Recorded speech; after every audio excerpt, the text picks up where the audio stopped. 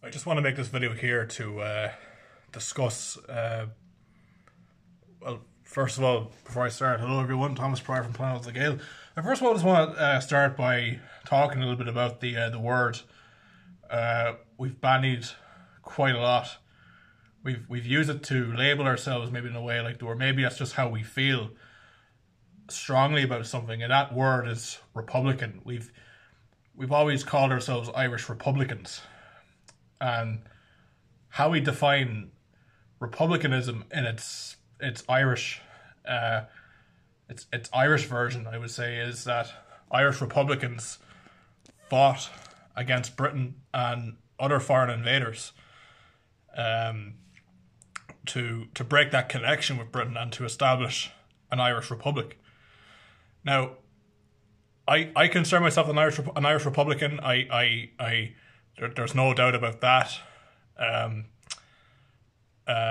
want to do a video at some point talking about maybe perhaps my version of republicanism is quite different maybe from everyone else, but that's just like, it's not, I mean, it's traditional, but it's not, maybe not as traditional as, look, I'll leave it for another video. I could ramble on about it for quite a couple of minutes, but we've used that term Republican quite a lot, okay? The so-called Republican Party that we have in this country, Sinn Féin, who are not the Sinn Féin that was founded by Arthur Griffith. These are Marxists, and these are traitors to our country. You know, they class themselves as traditional Irish Republicans, on the side of traditional Irish Republicans, like throughout, especially throughout the 1980s and the 90s, with the struggle that was going, the troubles and the struggle that was going on in the northern part of our country. But Sinn Féin, provisional Sinn Féin, since 1970 has never ever included an Irish republicanism that reflected on the Irish republicanism that was set out in 1905 by Arthur Griffith when he founded Sinn Féin.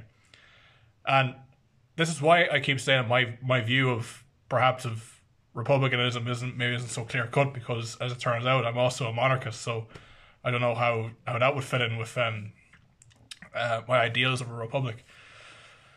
But we hear that word republic juxtaposed and heard a lot, and the question I have to ask really is, if Sinn Féin aren't Republican, then what are they?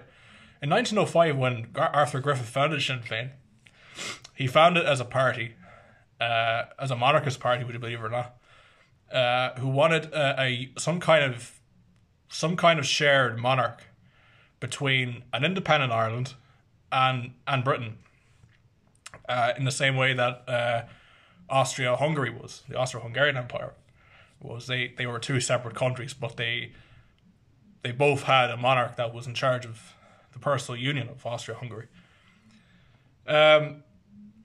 But we often hear the word Republican said a lot, and used in the context of modern day Sinn Féin, which I highly doubt that they're Republican. I highly doubt that they're in favour of and the same could be said for Fianna Fáil or Fine Gael if that stands.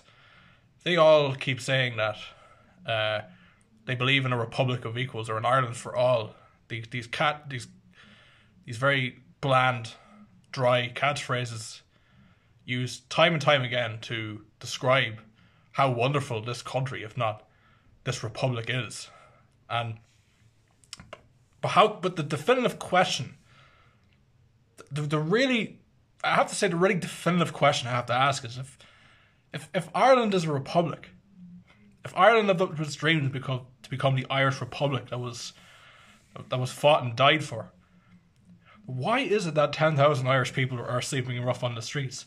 Why is it that young Irish people like me can't afford a house of my own or a family of my own? Why is it that there's 4,000 children, sleeping in emergency accommodations and sleeping rough on the streets? I just don't get it.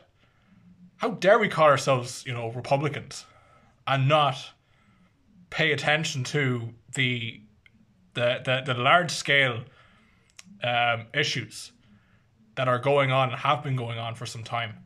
Let me know what you guys all think. Like, share, comment, subscribe. Donate to PayPal and go to Odyssey and Telegram. All the love, all the power, guys. Peace. Salam.